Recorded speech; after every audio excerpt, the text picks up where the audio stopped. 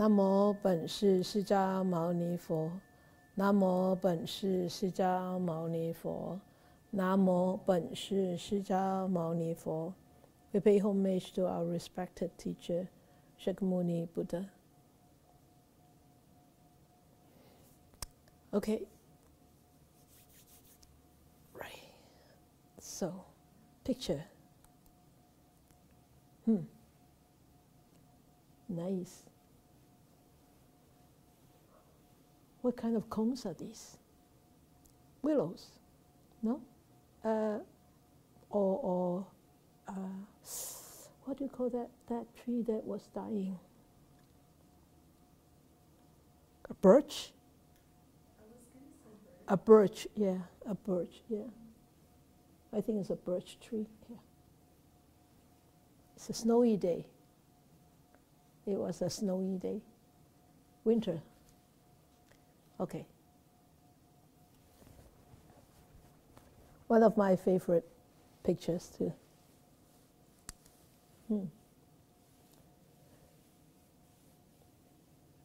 Okay, your turn.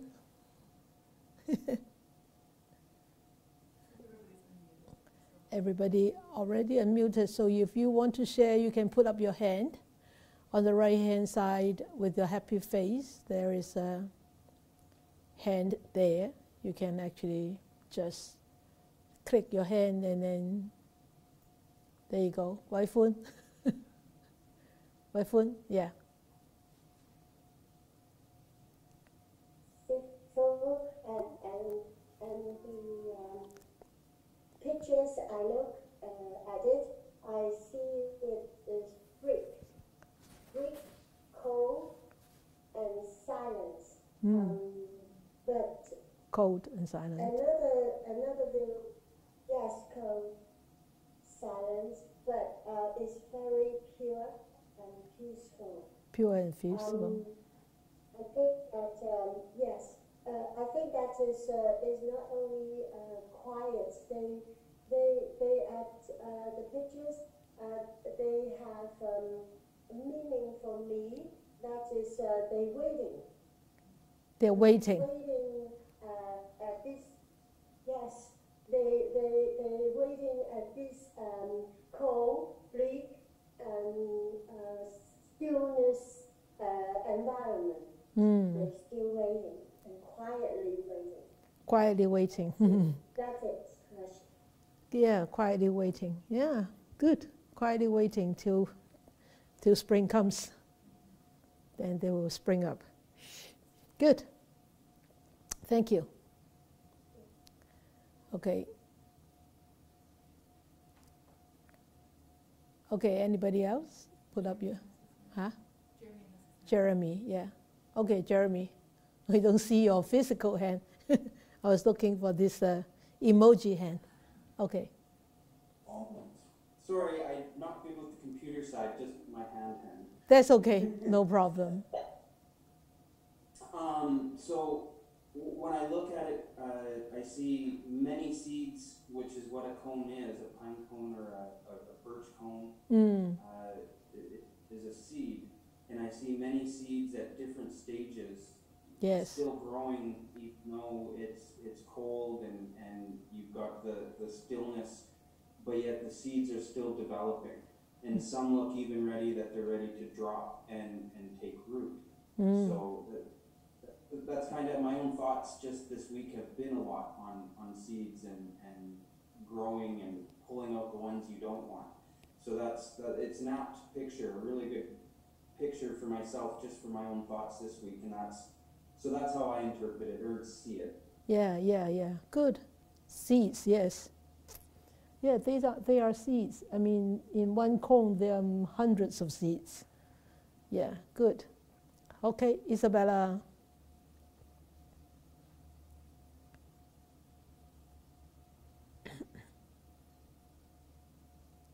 There you go. Hello, good evening, Sister and everyone. Yeah, yes, good evening. When I see this picture, I see both life and death, because the cones are so dry, and then it seems it's completely dry, but it's not dead. We still have seed inside, maybe in with conditions if they be live again. Yes. And also I like it has the picture has two what I call the two kind of wheel. One is the the close up, the focus one, the cone, and also the background. Yeah. And then I'm not sure the right side you say is in winter time. Is it like something snowing? Yeah, it is. It was snowing. Yes. Yeah, it was snowing. It seems like you stop the time.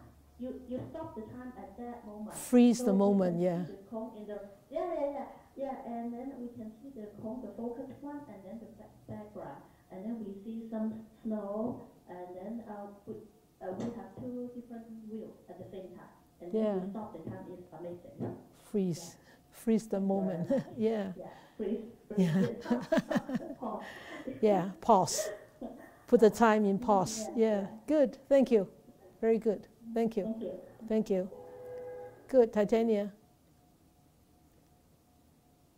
Good evening. When I look at this photo, I also see life. Actually, it really resembles life because there are always clear or obscure views. And sometimes the outcomes are eminent, like those on the left-hand side of the photos, very clear. But most of the time, the road ahead is so unclear and can be blurry, like the background. But I love the unclear part of this photo is because it represents possibilities. And with the determination, like the cones on the left, I think we can persist and keep on going with the right view and the right path. Yeah. That's how I look at it. Yeah. Good. Very nice. Very nice. Yes. Anybody here in the Dharma hall? Everybody's getting so good at responding. I know. And I would just say, there's another painting right there. Another painting. Yeah. Oh, you go ahead to paint it. Okay, Laurie. It's in my mind. Yeah. Beautiful. Yeah. I like the background a lot. I like that really fuzzy, foggy background there. It's so much possibilities in that background. Yeah. But yet so much unknown, but yet so much possibilities. Yeah. Okay, Susanna. You have unmute yourself, please.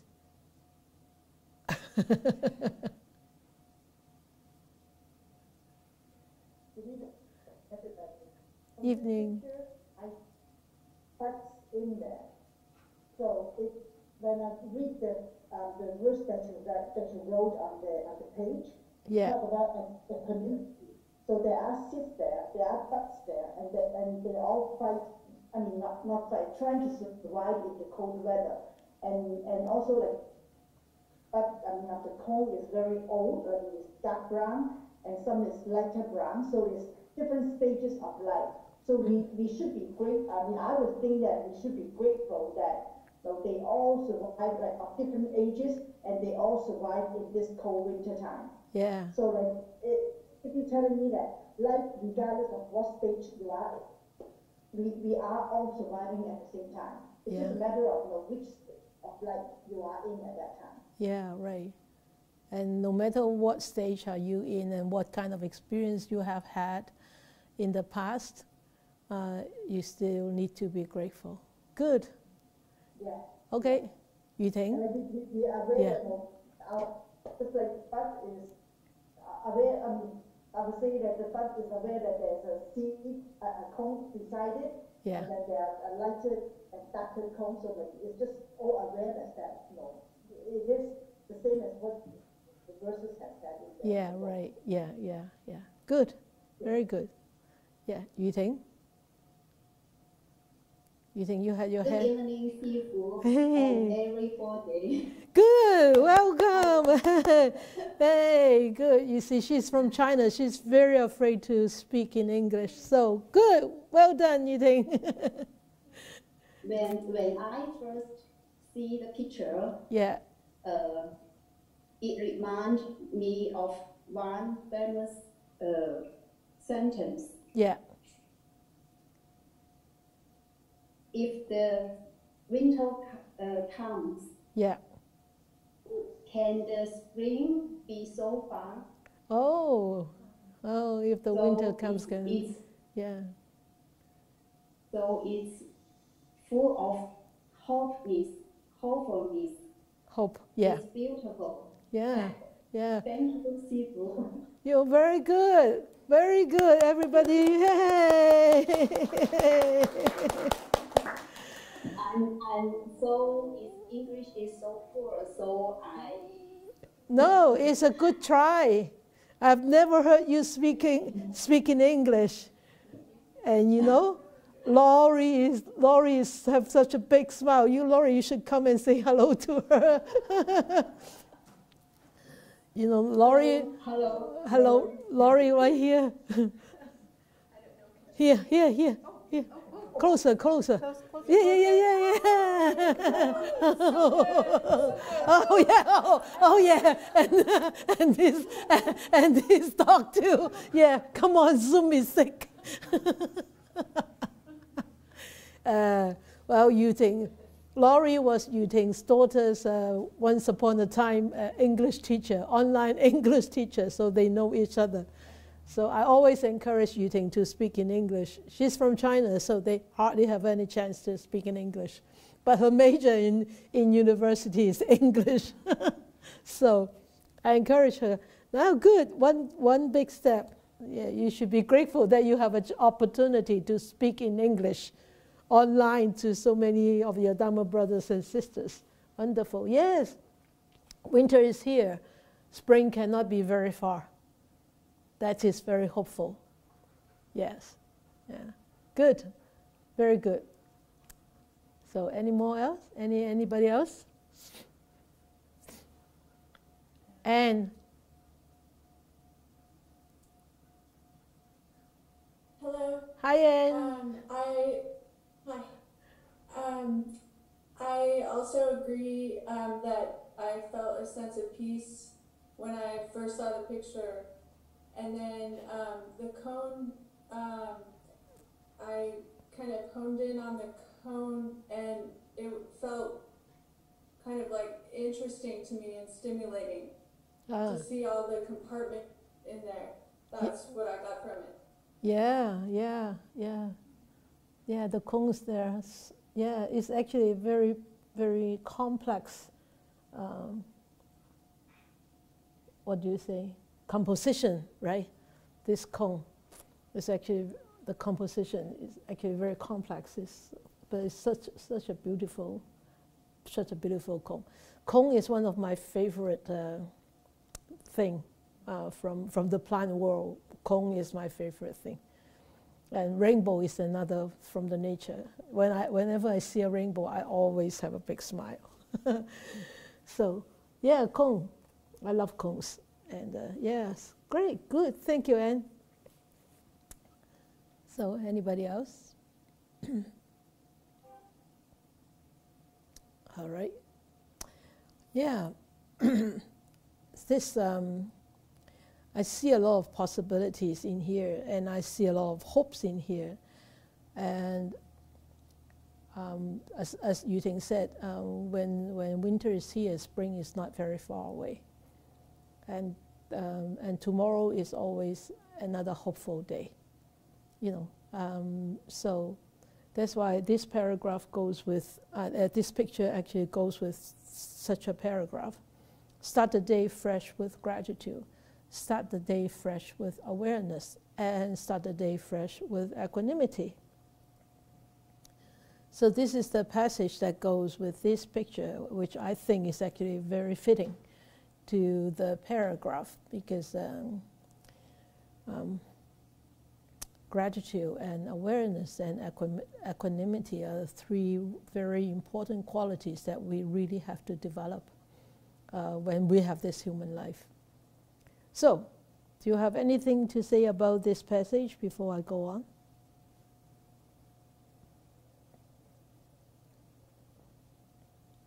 Jeremy, yes.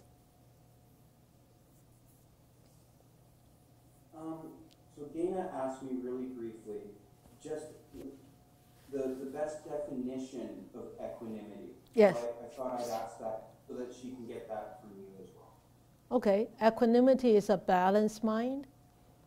A balanced mind to the present existence, present experience that you're encountering. Balance, that means you accept it the way it is, even though it is very unpleasant. You would not develop an anger or ill will, hatred or rejection to it. If it is a very pleasant one, you wouldn't sort of start to crave for more or want to possess it, because why? Because you know whatever experience that you encounter right now is going to change and it's going to disappear. And that is because of impermanence. That's the truth pertaining to the existence, whether to our own existence or whether to the existence of everything around us.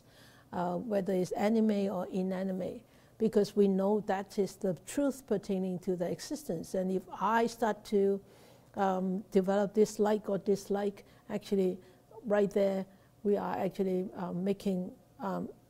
planting a seed for our own sufferings. Okay, Dana? Yeah. Good to see you. Thank you. All right, okay, Irene. How was your retreat? No sound again. You have to put your earbuds on, I think. Something wrong with your, yeah, every time. Go and get your earbuds every time. Very strange. Anybody else before Irene come back with her earbuds? I don't know what's wrong. Is that work? Oh, there you go. Got it. Okay. Yeah, the retreat was great. Good. No one's need to, it's not required to wear a mask, but if you're sick or coughing, then you do. They will ask you to put on a mask, but you need to prove that you are vaccinated, you're part of the record. Good. So okay, great, thank you. And I see gratitude, awareness, and equanimity work together. Yes. And gratitude, we have gratitude that increase our compassion. Yes. Being compassionate, and then when you handle your daily work, or speak with people, and then you speak softly. Yes. Yes. Awareness and equanimity, it's just like a bird with two wings. Mm-hmm. They are equal in size and weight, so it has to be balanced. When you, especially when you do walk on your cultivation path or doing the meditation, cultivating. Mm-hmm. The awareness bring up the mindfulness, and equanimity will help you reduce your judgment on the things that you, any agitation that you encounter from work. So they are very important and they all work together. Good, yes. Equanimity and awareness, everybody says, is that just like the wings of the two birds. They have to be of the same strength, same size, otherwise they'll fly lopsided. They can fly high. And if you look at an eagle, when with its strong wings, it can fly very, very high. Especially a bald eagle, right? Wow, they are amazing creatures. Yeah. Good. Anybody else?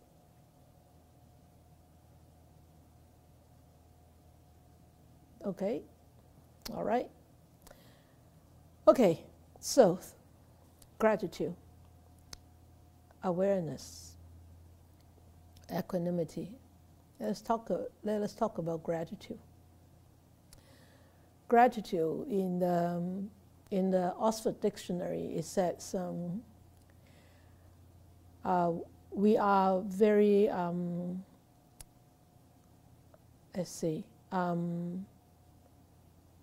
willing to show, to give goodness to people who have helped us. That is one of the definitions from the Oxford Dictionary. And in our lifetime, where we live right now, everything is being given to us. Everything is being provided to us. Whether it's clean air, whether it's clean water, or whether it's good fruits, good vegetables, or whether it's good roads, and whatever, you know, everything is being given, provided to us. Though we have to pay for them. But still, sometimes even though you pay for it, you may not get the best, right? So, so we have to be grateful that we get the best, or people are willing to give you the best, or willing to give you as good as they could have given you. Okay, so why do we have to be grateful? Why do we have to be grateful? Huh, strange. Okay, so with being grateful, there are a lot of meanings to this word being grateful or gratitude. The first thing is they said you identify with or you agree with. For example, you agree with this world, this environment, this nature, because it has given us so much good things, like good air, good water. Then you identify yourself with this nature. They give you such a good thing, you should give them such a good thing. So it's sort of like you agree with them, then they agree with you. So it's like a mutual agreement and mutual benefit. And then also is we pay back. We pay back like a child was you know, the mother carried the child in the womb for 10 months and look after it, take care of it, feed it, and educate and care for it and love him or her. So when they grow older, we want to pay back. We want to pay back the piety. We want to pay back the filial piety. So, of course, our parents, well, my parents did not ask for payback, but some parents do. But even though if they don't ask, we should be paying back. Not necessarily monetary or material-wise, but mostly it's actually the mental payback is more important than just monetary or material, or sometimes just a short phone call is already a great payback. And so that is paying back. That means that is also gratitude or gratefulness. And then admiration. So being grateful is also an admiration, because why? We admire them being such a good person, or doing such a wholesomeness, or being so selfless. With that admiration, you have gratitude there, because you're grateful to have known such a person that who you can actually admire, who have such good qualities that you actually admire. Okay. And then you cherish. Cherish is something that you know, all of us really cannot live without. Is cherish. Cherish what? Anything, everything, anybody, everybody. No matter whether we are very rich or whether we are very poor, or whether we are very famous or whether we are not famous or whatever, we need to cherish. Cherish relationships, cherish resources, cherish others' integrity and everything, cherishing. When one cherishes, when one is grateful, one will cherish. And when one cherishes, one will be grateful. So, and respect. So, respect is also actually a foundation of gratitude. Because when we do not respect, we won't be grateful whatever people do for us. Or whatever people, however people help us, we won't be grateful. And if we are not grateful, a lot of times we are not respectful. We don't respect people. So, and then integrity is something, some very good quality that one has to develop. And of course, being grateful is an attitude of how we live our life. And integrity is how we behave in our life, right? So if between people we lack of gratitude or gratefulness, it will lead to a very cold or distant relationship. And if we learn to develop this integrity, we will start to really appreciate others' existence in our life. Whether it is they are helping us or whether we call them so-called enemies. As we have discussed before, there is really no true enemies in our lives. Anybody we think that we regard them as our enemy because they are not doing the things according to our wishes, or they are punishing us, or they are always picking us on our mistakes, we actually sometimes identify them as our enemies. They are actually not our enemies. They are people that we should be grateful to. Because why? They are burning their energy to help us to improve. Right? And why do they need to help us? Why do they need to tell us that we are making mistakes? They don't have to. But because they care for us. That's why they tell us. So we need to actually have that kind of integrity in our mind, in our own existence, and we appreciate that. And of course, appreciation too, right, is also a basis of gratitude. And then it's a way to be in the world, is a way to be in this world, is a way to actually live. And how, if we actually live in the world with gratitude, with gratefulness, we won't hold grudges. There will be no animosity. Because why? They will be dissolved by the gratitude, the gratefulness. So, and that is a wonderful way to live in this world. Of course, you will say, well, if I live in this world with gratefulness, what about if others are not living in this world with gratefulness? What do you do? What do you do? Then they will take advantage of me, right? Nobody can take advantage of you unless they have a connection with you from the past.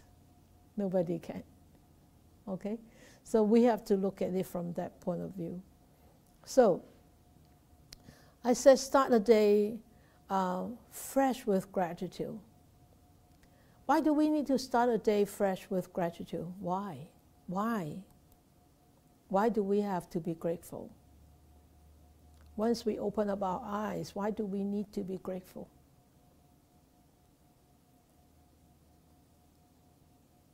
We have another opportunity, another day, because nothing's guaranteed. Exactly. Laurie said we have another opportunity, another day, because nothing is guaranteed. Yes. When I teach my 7 days or 5 days meditation, I always say that in the morning. After the morning chanting, I always say, we have to be grateful. Grateful that I open up my eyes, I can still see. I get up, I can still walk. Right? And I can still open up my mouth to speak. And I can still hear. And it's a great opportunity to be able to do that. Not everybody has that opportunity to be able to wake up, firstly, and wake up to be able to see, to hear, to smell, to taste, and to walk. So we should be grateful we are able to wake up in the morning. That's one thing. The second thing is, whatever that I haven't finished yesterday, today, I still have today to finish it off. Right? So we need to be grateful. And very important is, for all the shortcomings that I haven't corrected, I haven't improved myself, today is an opportunity for me to further progress and improve myself. And to those whom I haven't told them that I love them, I appreciate their existence in my life, today is an opportunity for me to tell them. And for those I wanted to help, but I did not help, today is another day that I can offer my help. And if I have neglected my friends, if I have neglected my family yesterday or before, today is another day. I can, try to spend some time with my family, try to spend some time with my friends whom I have neglected in the past. And if I have held a lot of grudges or people have held grudge against me, today is an opportunity for me to find a way to dissolve those grudges. Right? And the most important is, I'm still alive. And I can do whatever that I haven't had a chance to do. To say, to achieve, to appreciate, and to progress. So, it is so hopeful. Every morning that when we wake up, we really need to be grateful that I can wake up. Don't take it for granted. I can wake up. And I have this whole day ahead of me. That is so filled, completely filled with so many opportunities that I can, you can just casually pick a few opportunities. And if you remember to casually pick a few opportunities and use those opportunities fully, I tell you, that day, at the end of the day, you sit, you lie down and you think back, you say, wow, today is a great day. Today is a good day. Today is a day that I should be grateful of. Right? So that's why we need to be grateful. Okay? So gratitude. In the Buddha's teachings, especially in the Mahayana teachings, there are 4 things we needed to be grateful of. One is grateful for the land and the earth, or for the country that we are living in. Because why? We rely on the land. We depend on the earth, on the water, on the mountain, on the sun and everything to bring our daily necessities, our food, our grains, everything. So this is one thing that we need to be grateful to, is the land and the earth. That's why it's so important to really love the land and the earth and the country, of course. And it's here, land and earth, that means the place that we live in. Okay? And then the second thing is grateful for our parents, or to our parents, because why? They gave us this human life. They brought us here into this human world, this human existence, and especially us, right? And to be able to be born as a human being is a very, very rare chance. And so we as a human being and living in such a good world, a good place, I mean, at least we are very safe. We don't have any wars. We don't have any disasters, right?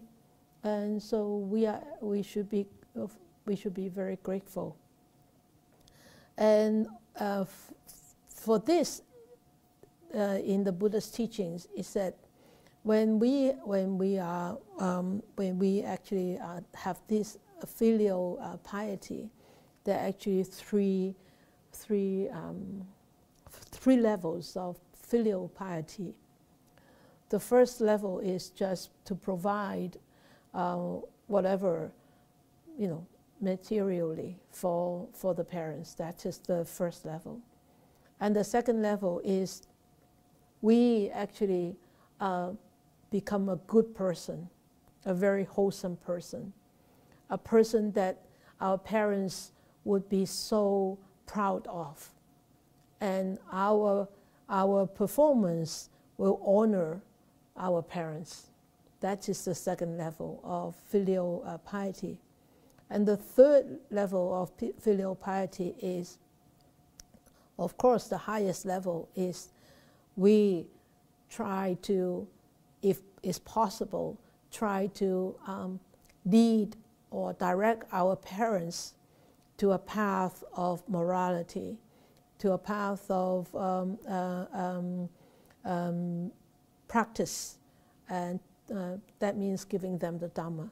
That is the highest level of filial piety. And then the third group of people that we need to be grateful of is all the other beings. All the other beings doesn't mean the invisible.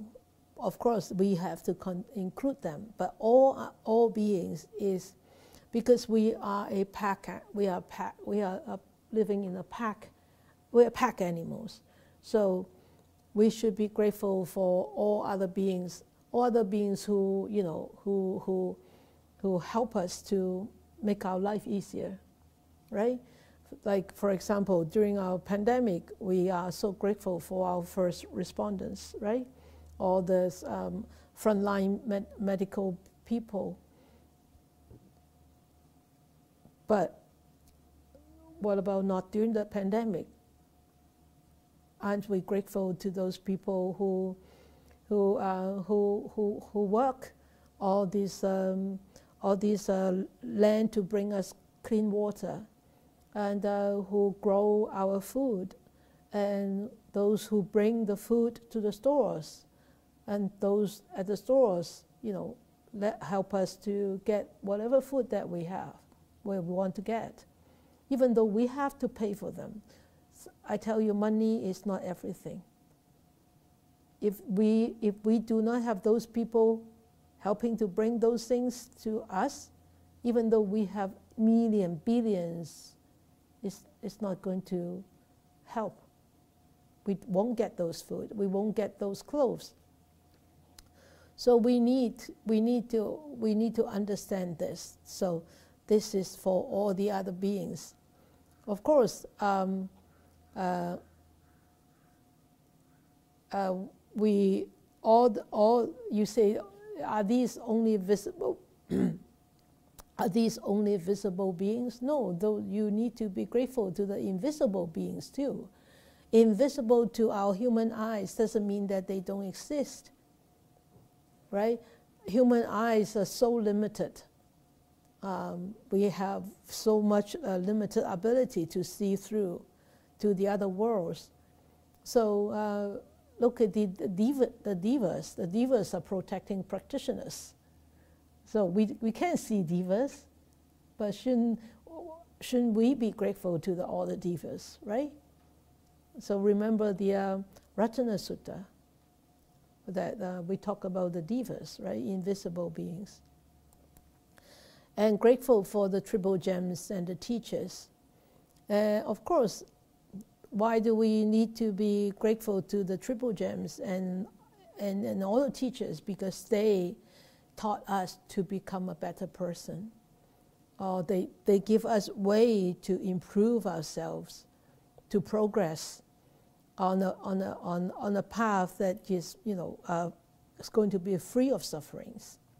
So, of course, to us as a practitioner, or as a meditator, or as a student of the Buddha, the triple gem are the greatest teachers to us, right? The Buddha, the Dharma, and the Sangha.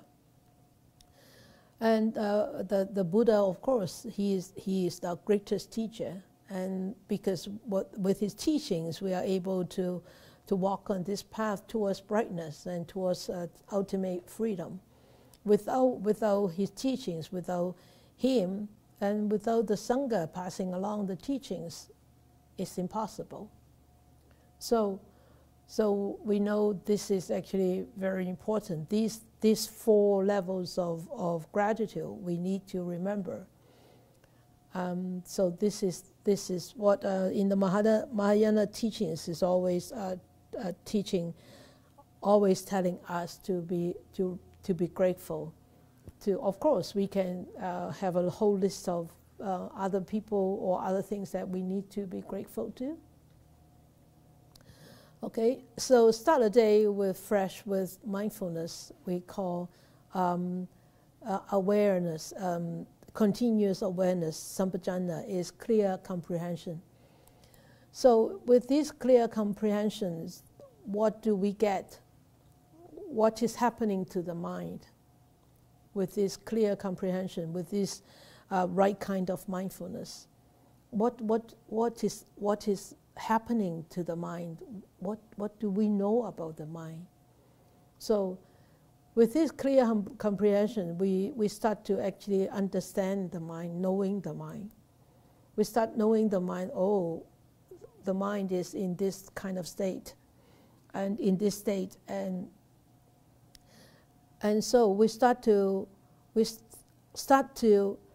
by knowing the mind from there, we start to understand, oh, this kind of situation, my mind will react in this kind of way.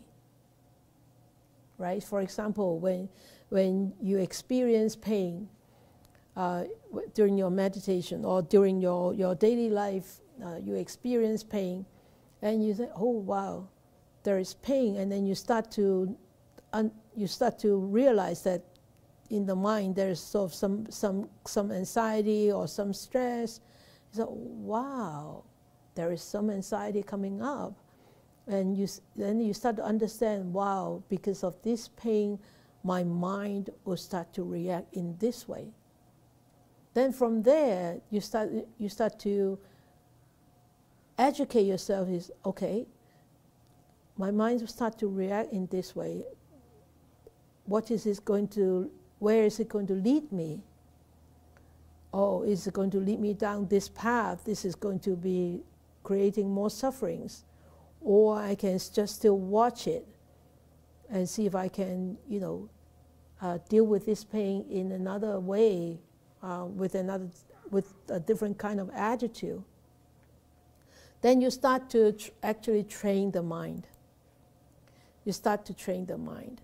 And when you start to actually train the mind that way, the mind, even though no matter how wild it is, no matter how unwillingly it is, you'll be able to tame it little by little, bit by bit. So when we start to tame this mind, or when we start to do all this to this mind, what do we do? What do we achieve? That is a great thing. What we achieve is we stop the sprouting. Sprouting of what? We stop all this sprouting of new emotions, new seeds, unwholesome seeds.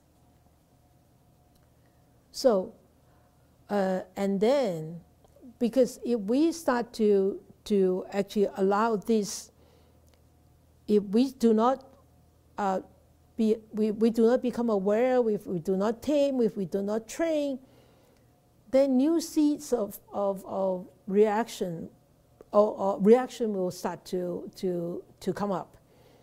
When we start to react in the old way, in the old habits, then we are actually planting new seeds. But with those training, with those taming, with those understanding, with those knowing, we actually stop the sprouting of any old seeds, and we actually stop planting any new seeds.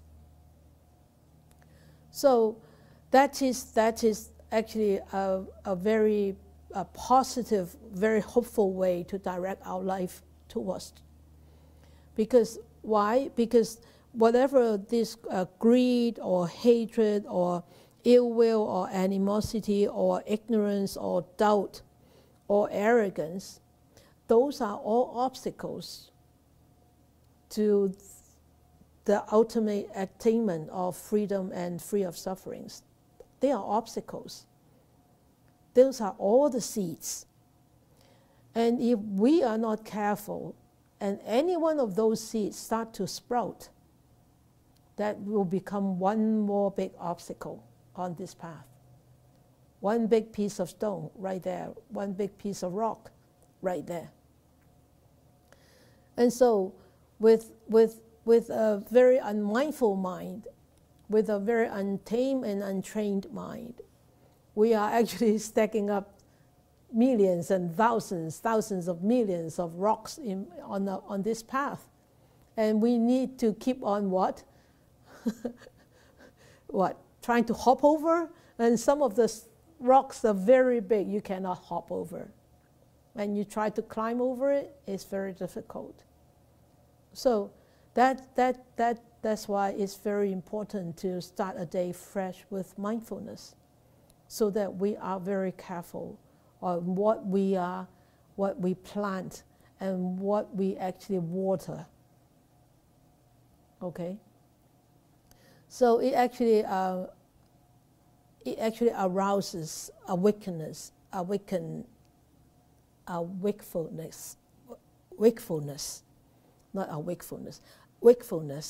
to our mind.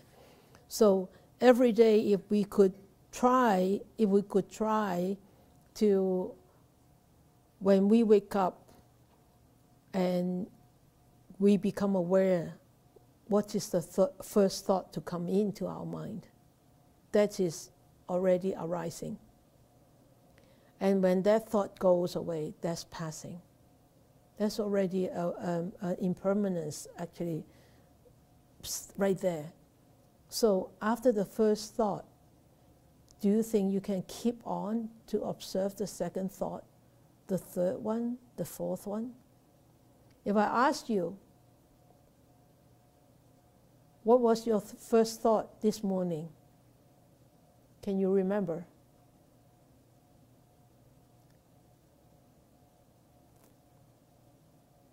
Anybody? You remember?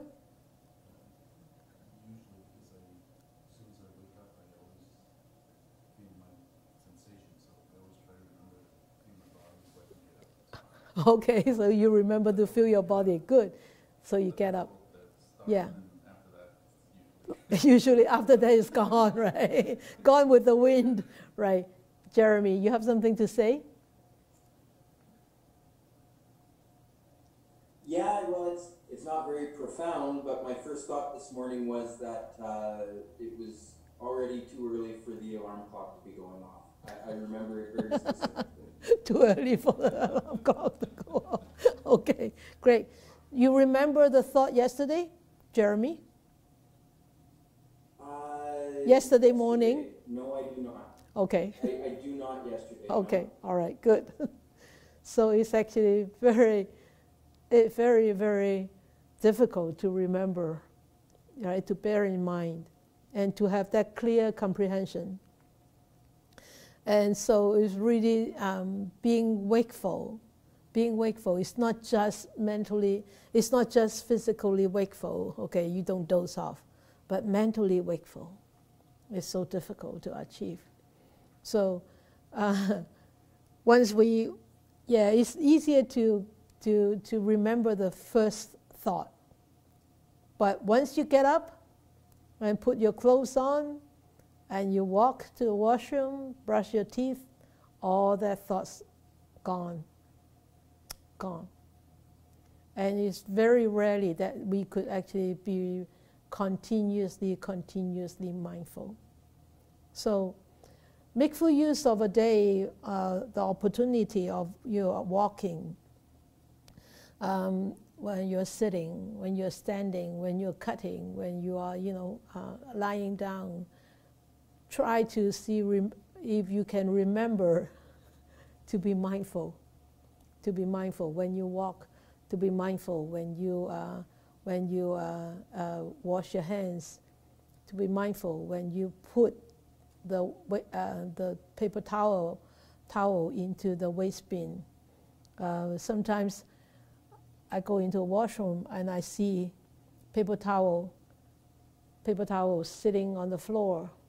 I know the person wasn't very mindful when they disposed the paper towel. Just throw it in, yes, and they were not mindful. And so you can see when people take off their shoes, you can see how mindful they are when they take off their shoes. One here and one there, or one here, one here. And so, see if you can be very mindful.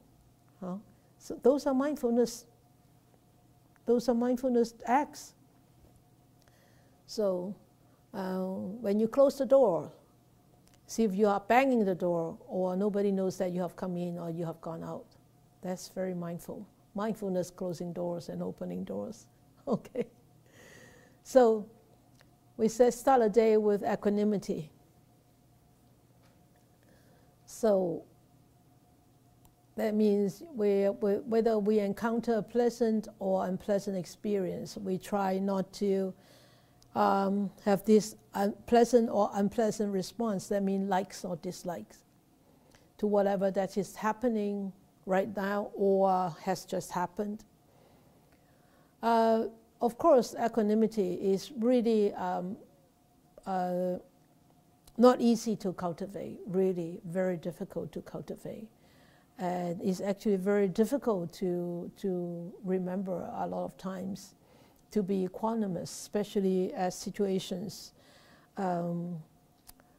when there is heated conversations, or when somebody is really getting onto your nerves, or when things are really rushing, you lose that mindfulness, you lose that equanimity so easily. Bear in mind, equanimity is not something that you can actually push yourself to develop. And it's really not suppressing, remember. Okay? If you are trying to push yourself to be balanced, you're actually going the other way. You're actually making yourself more anxious and more nervous and more stressful.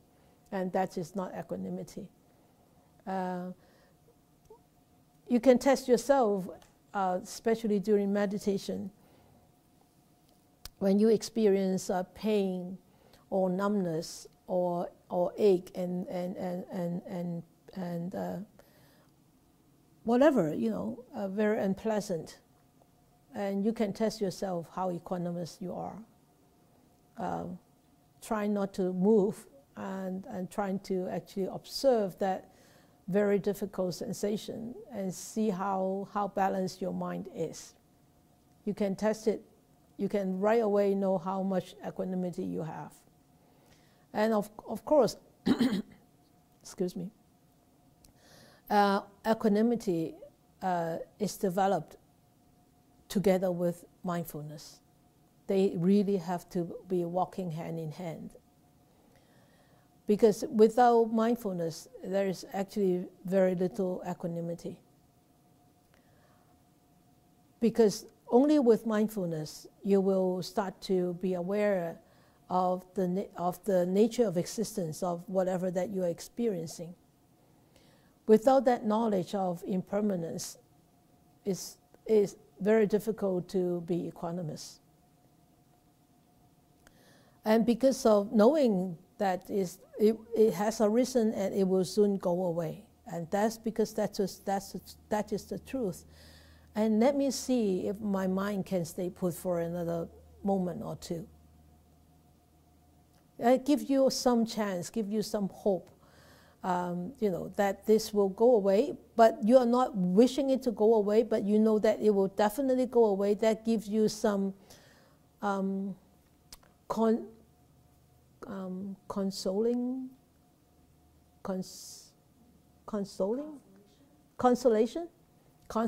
like, it will go away, don't worry. I'll just stay put and watch it for another moment. And then another moment. And then another moment. Then when you're able to actually sit there for a few more moments, you start to actually, the mind start to calm down and start to actually embrace and accept that difficult experience that you're going through. At that moment, when you start to accept and embrace that difficult moment, that's the beginning of equanimity. And when really you have equanimity, that nothing can actually bother you. Even severe pain doesn't bother you because when you really have that very sharp mind of mindfulness, and then that equanimity really is working, nothing can bother you. You can still sit there solid, like a statue of Buddha. Really, nothing can bother you. Nothing can move you. So, if somebody is very equanimous, somebody is really very centered and very neutral, and it's not swaying back and forth at all between experiences. And as I said, equanimity actually arises from or develops together with mindfulness. Without awareness, without mindfulness, there is never the true equanimity. Okay? So, this is such a beautiful picture of Po Lam in the winter. That must be taken last year. Did you take this or did I take this? I think it's me. I seldom use others' pictures unless I have asked. I will ask. I think it's my picture. But anyway, equanimity is really let go of the differences. Let go of the differences. That means we don't judge. Oh, this is a pleasant experience, or this is an unpleasant experience. Once you start to judge, then your mind falls into a judgmental perspective, and it's very difficult to be equanimous, right? To be balanced. And also, the second thing of equanimity is you will start to tolerate and embrace a lot. You tolerate right doings, or you tolerate wrongdoings. And you tolerate somebody who are close to you, you tolerate somebody who are very distant, and you tolerate somebody who are behaving, or somebody who are not behaving. And you tolerate unwholesomeness, you tolerate wholesomeness. You embrace wholesomeness, you tolerate unwholesomeness. So it's tolerate and embrace. These actually, tolerate and embrace is two sides to the same coin, isn't it? Right? So that is equanimity. So in the Buddha's teachings, there are two very, very wonderful teachings. Very simple teachings, but it's a very deep meaning, deep teaching too. So I don't know whether I actually translate it right, but it says, metta for those who are not affiliated, I spell it wrong, affiliated, I spell right, affiliated or connected, or have rapport with us, okay, 無緣大慈. That means I don't have a connection with them, but yet I have metta for them. So that is one very, very big teaching in the Mahayana teachings. That even though I don't have very good rapport with this person or with this being, yet I still want them to be happy. Daichi metta is really wishing others to be happy, right? So metta for those who are not connected to us or who do not have rapport with us. The second one is karuna for those as if their bodies are ours. Karuna, is compassion. That means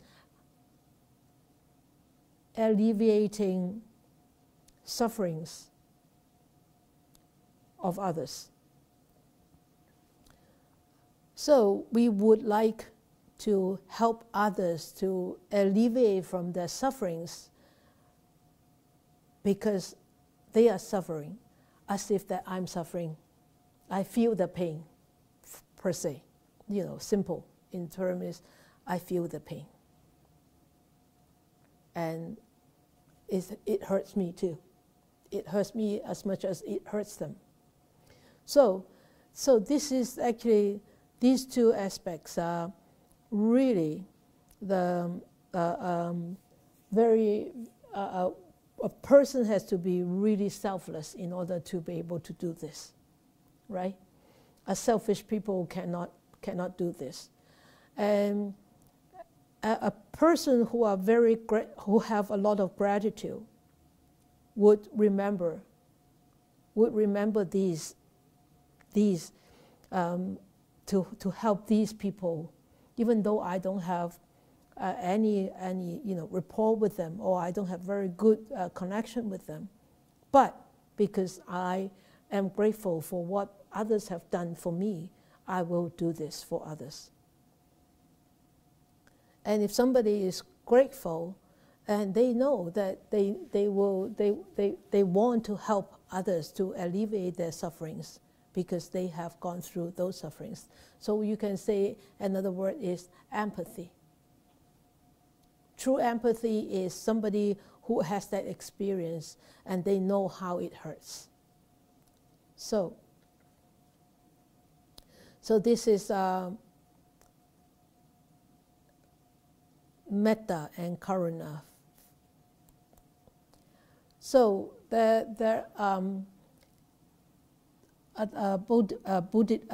Bodhidharma, he has he has a story. There is a story about Bodhidharma. So one day, a Zen master came all the way to the grave of Bodhidharma. And Bodhidharma, he has his student. His student was there at the grave. And so the student said, "Oh, he asked this Zen master, what do you want to do? Do you want to pay respect to the Buddha first, or you want to pay respect to your ancestors' teacher first, the Bodhidharma first? So this Zen master said, I'm not going to pay respect to the Buddha, nor I'm going to pay respect to the ancestor teacher. So this young monk heard this. He didn't feel very happy. He wasn't very happy. So he was very polite. He was very respectful in the beginning. But after he heard that, he became very annoyed, and his manners was not very respectful. So then he said something very harsh tone. He said, you are not going to pay respect to the Buddha, nor pay respect to the ancestor teachers.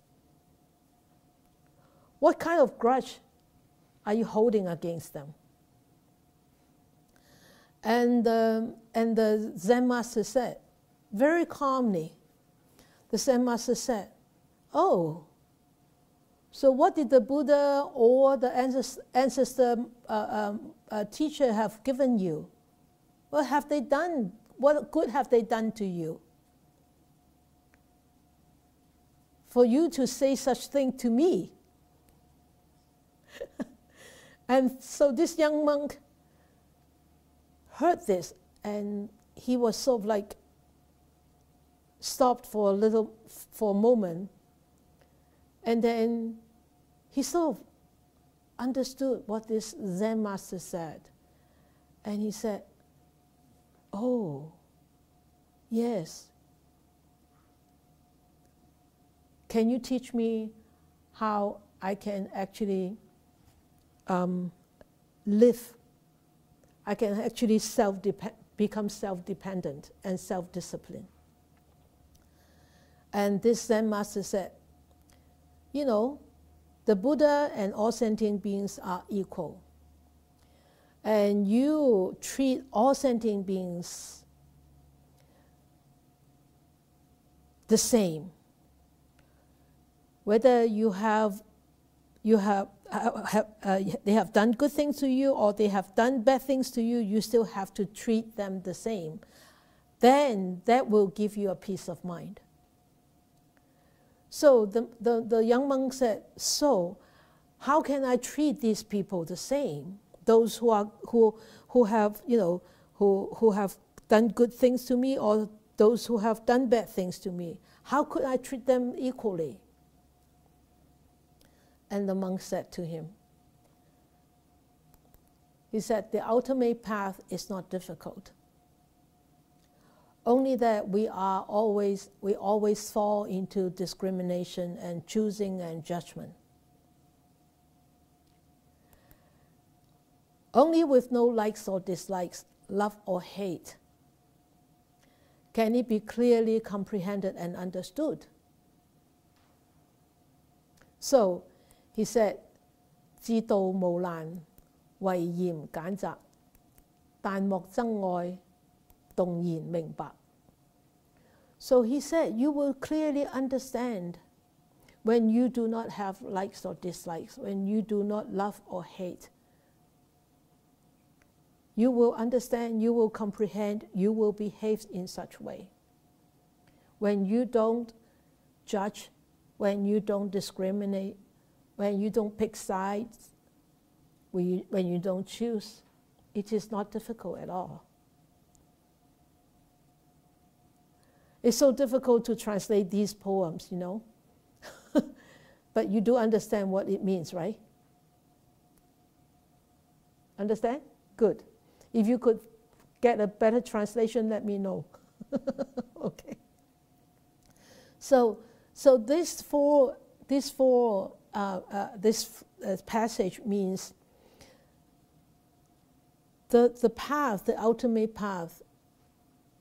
Where is the ultimate path? The ultimate path is in our daily lives.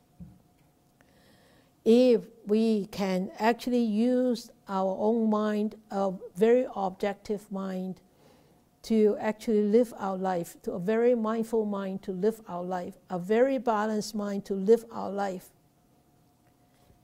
Our life is the Dharma, our life is the path, and everything that we do, everything that we do is actually is the Dharma, is our practice. Whether we are walking, whether we are drinking, whether we are listening to Dharma talk, whether we are not listening to Dharma talk. So because we don't judge, we don't discriminate, we don't choose, we don't take side. Okay?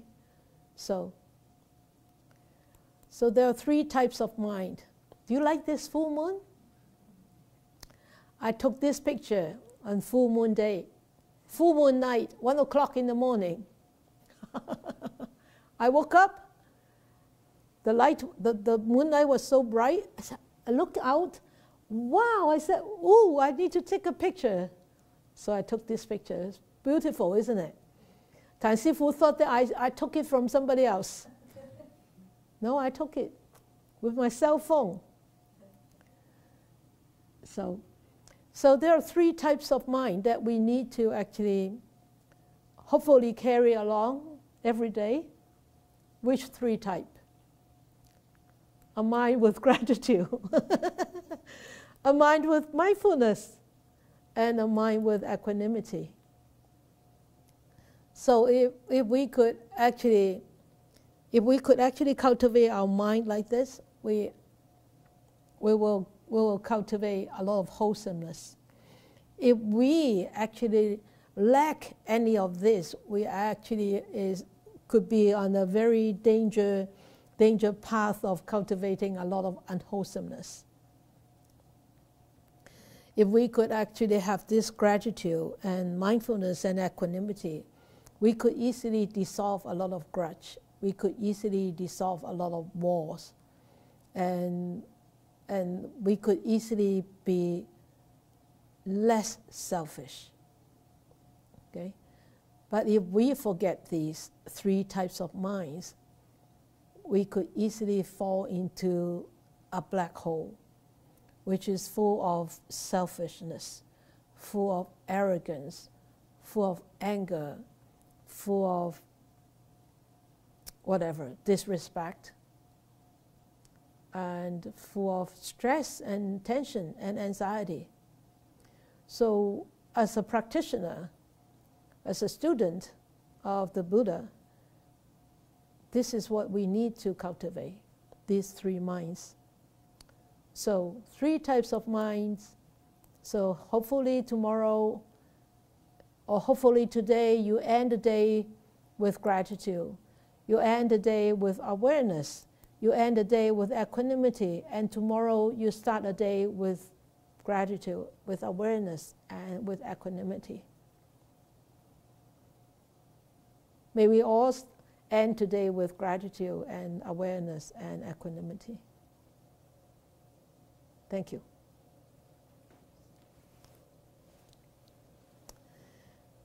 All right.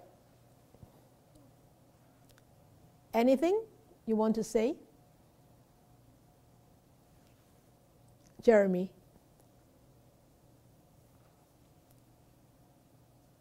I just had a quick question for you, Sifu.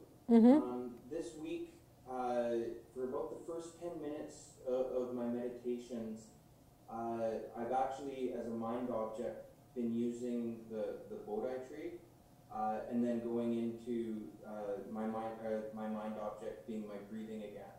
Mm-hmm. But I've found that it helps me develop a rope around my mind and clarity before I get to the breathing. Okay. I just want to make sure that this is a good way to do it if it's working for myself, and that it's well, if it works for you, it works for you. Okay, but make sure you don't turn into the visualization or imagination of the Bodhi tree or Bodhi leaf. Oh, okay. And why is that, Sifu? Then you will start to do visualization practices. Then you are creating other thoughts in your mind.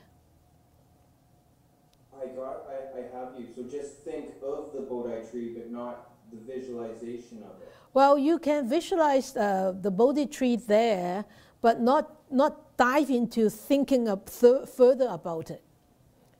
You know. Okay, no, I've been basically sitting myself at the base of it, and that's it. And just thinking of being there. Okay. Yeah. Okay. Okay. So is that a? It's okay. Practice? It's okay. Anything that help you to ground the mind for a brief moment, and then you go back to the breath or your sensations, then that's okay. Okay, that's how I've been using it. I just wanted to make sure. Thank you, Sifu. Yeah, no problem. Anybody else? Anybody want to share about tonight's teachings? No? You're so quiet. You haven't digested yet. Do you like the beautiful pictures that I put up? Oh, Feng King, yes. Yes, Sifu. Yeah. I just want to share my feeling. Yeah. Thank you for that. It's smiling again and again. But for the last mind, equanimity, I find that it is very, very difficult because all the stuff about likes, dislikes, or love or hatred, I find that it's all about the I will. I will, yes, yes. Yeah, Me. the will of I, but it's the most difficult thing to put down or to keep a distance from, not to say put down.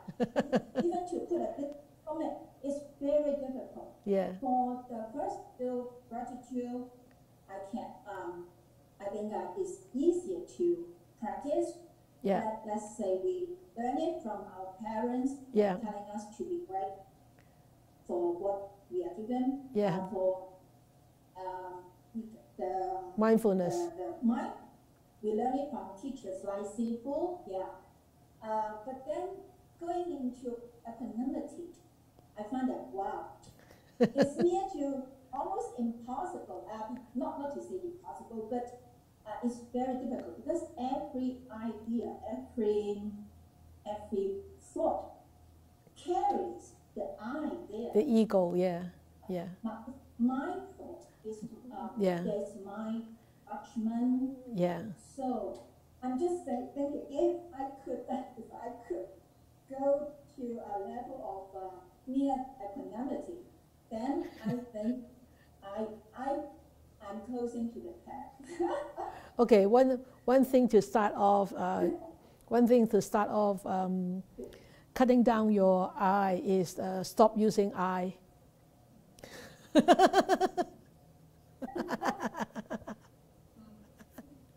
Yeah, stop identifying I. You know, oh, this is me, this is mine, this is I like this, I like this, I like this. You know, also is actually when you start to see the ego playing up, remind yourself is, whoo, he comes again. This is the big Mara coming.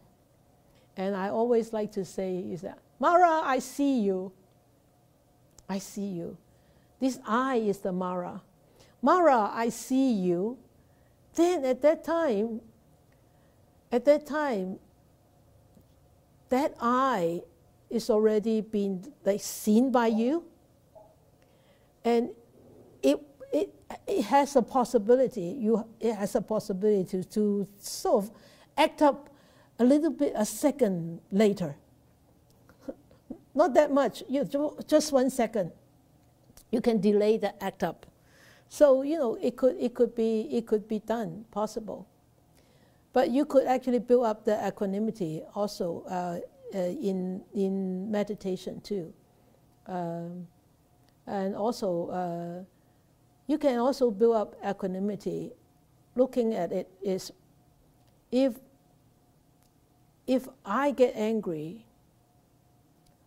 who is being hurt first? I get hurt first. I hurt myself first.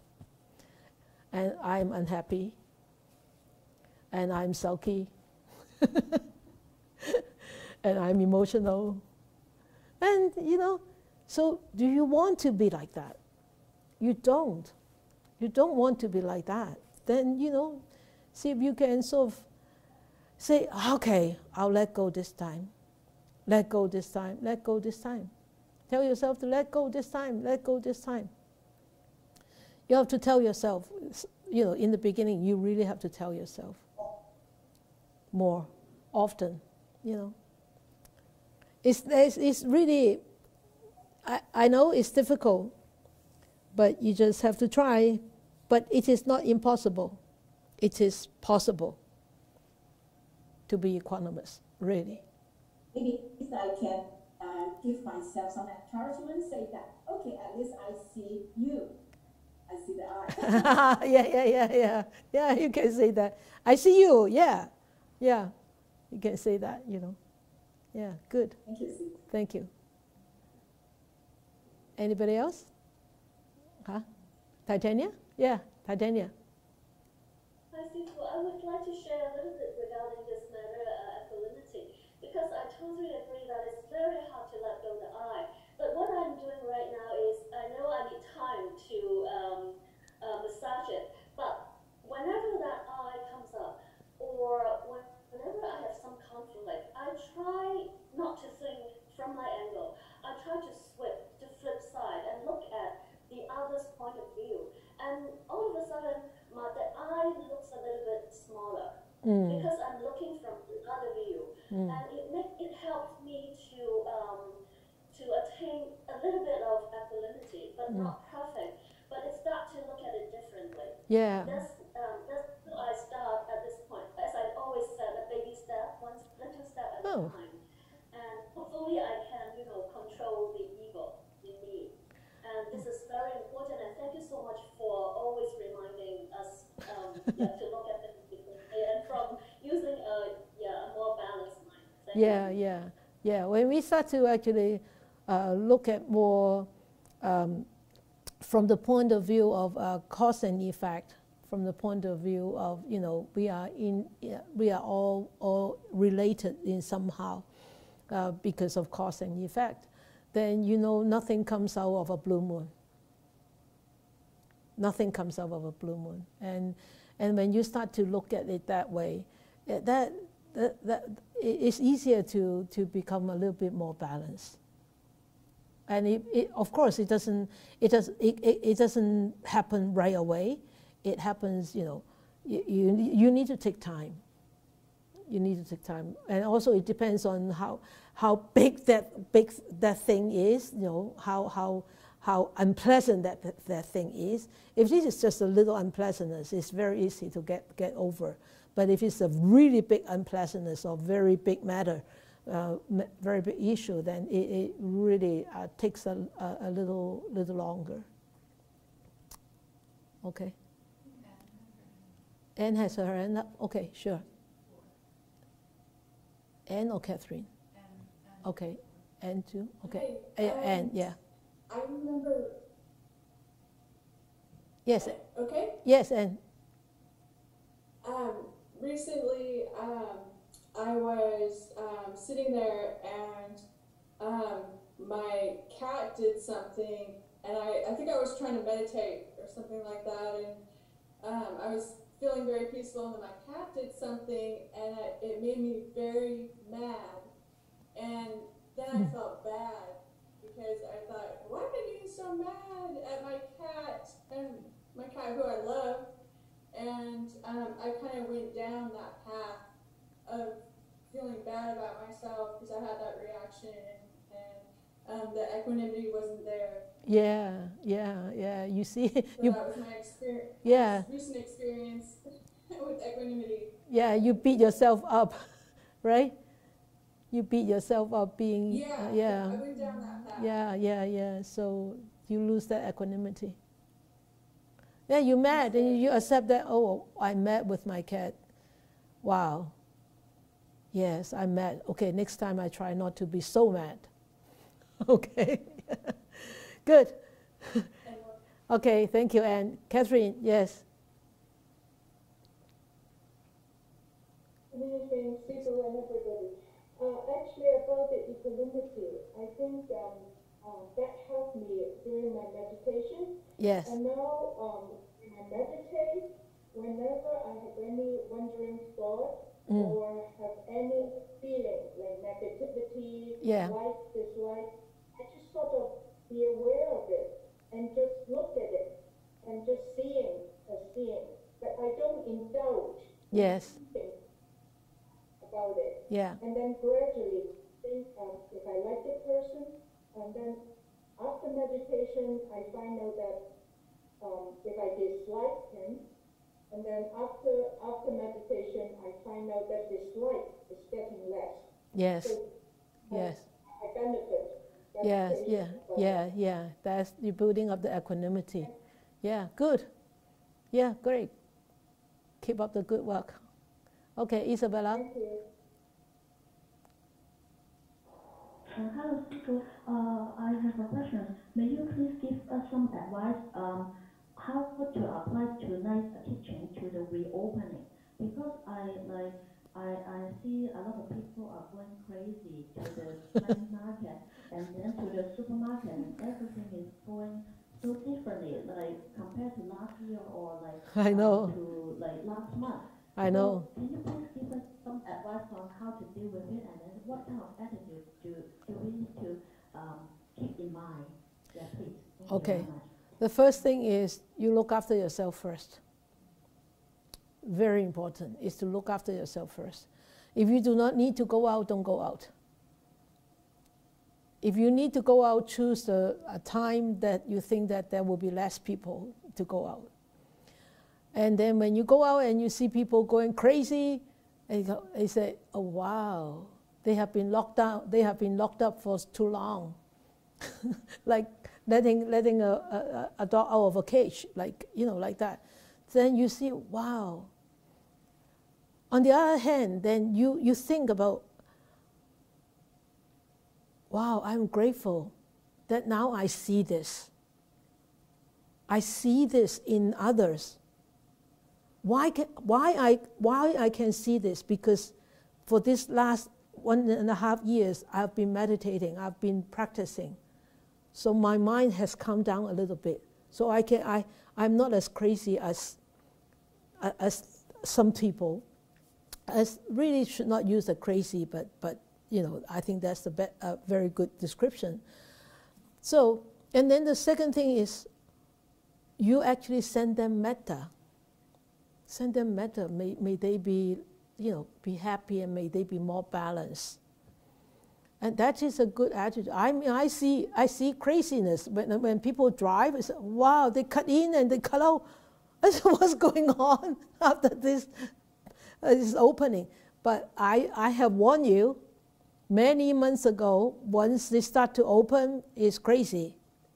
It's going to be crazy. It's going to be more crazy than before. Because why? People have that delusion that they have to be fast, catching this and having this and possessing this and going here and going there, because they have been deprived for so long. And it's just like, boom, they wanted more, they wanted more, they wanted more. Then you start to, you need to pull yourself back and watch it. And be grateful that, wow, I'm not like this. I'm grateful that I'm not like this. The other day I went to the mall. No, it's not because I wanted to go to the mall.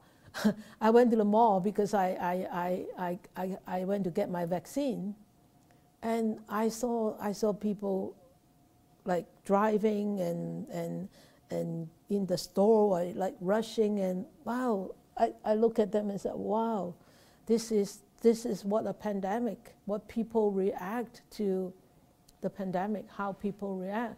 And you can see without a practice and with a practice, it's so different. So, be grateful that you have a practice.